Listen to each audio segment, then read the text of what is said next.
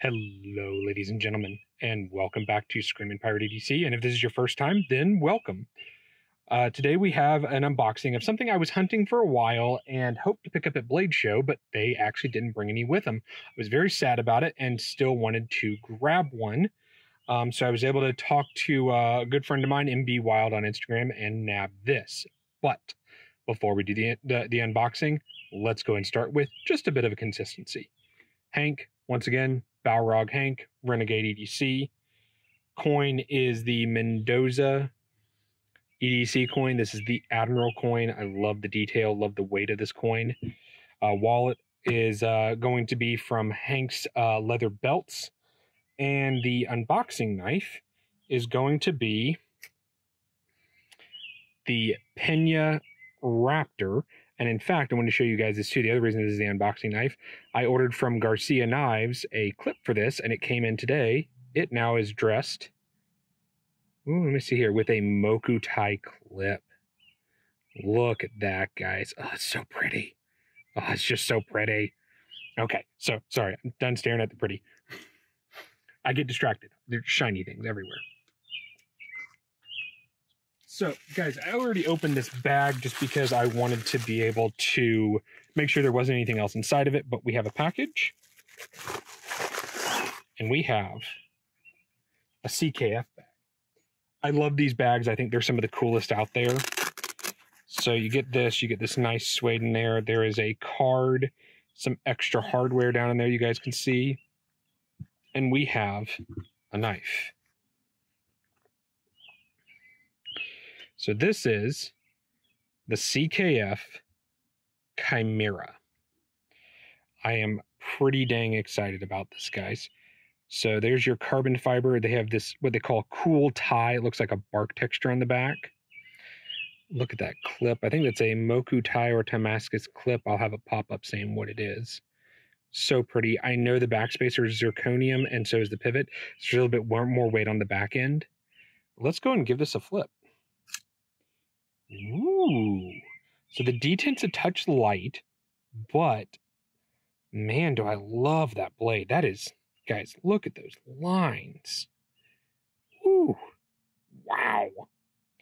Now, MB Wild did tell me this is still the stock bearings. These are not aftermarket. I know he likes his aftermarket bearings. I'm going to flip that over and let you guys take a nice long look.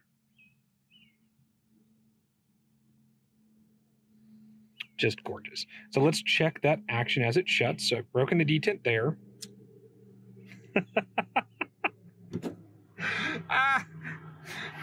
Okay. So I've seen videos of this exact knife and I knew it was smooth, but good God. Let's see if I can reverse flip, guys. Yeah, I can. Wow. One more time. Let's see that close. That just falls. That's crazy. Woo. Well, let me go ahead and set that on the table, guys. I'm going to draw him in just a little bit there. Hey, it's a great view. And then I'm going to bring out the only other CKF knife I have. This is the Rotten 2.0.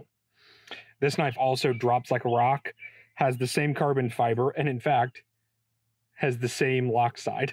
So apparently I have a type with CKF. And while these are out here, let's go and bring out the unboxing knife. Drop the Pena down there just so you guys can understand how big these knives are. If you guys don't know by now on this channel, I am a sucker for grind lines. So yeah, Chimera speaks to me just a little bit. The more grind lines, the better in my opinion. There you go, guys. There's a good idea of size. I'm going to flip all these over so you can kind of see the lock side here.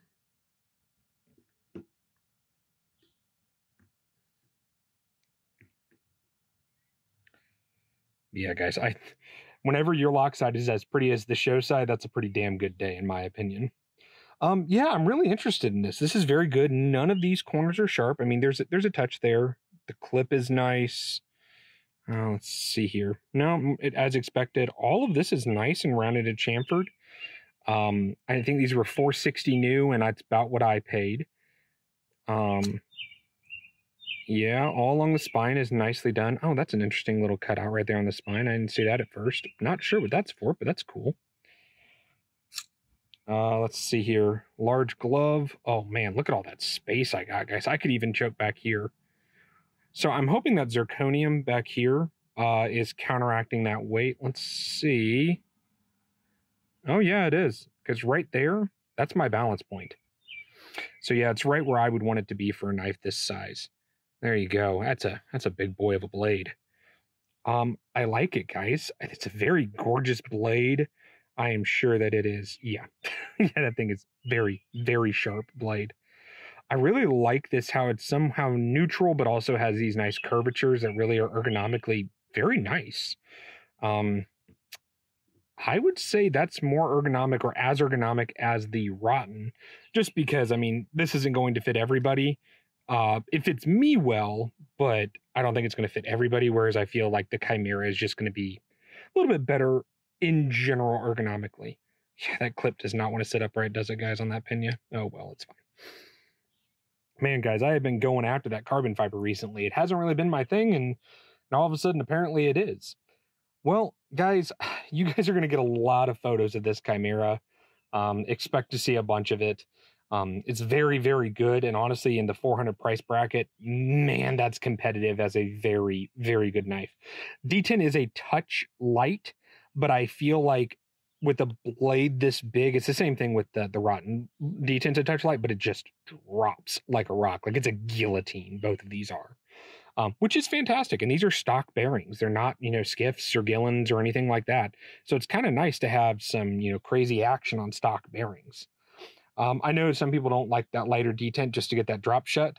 But for me, I feel like it's a choice of this particular maker to do that. Like I know that some others are a bit stiffer out of the box. So they want you to be able to fire it every time. But yeah, I think this is a very good knife and it's very interesting at least. As a reminder, stickers are available, $2.50 a piece. There will be a pop-up. Email or DM me on Instagram and let me know if you're interested. Yeah, guys, thanks for stopping by. Thanks for taking a look at this. Hopefully you guys are liking some of this content I'm putting out and you guys are enjoying the photos over on Instagram. If you are, go ahead and hit this video with a thumbs up. Go ahead and head down to the comment section and subscribe. And I'll catch you on the next one.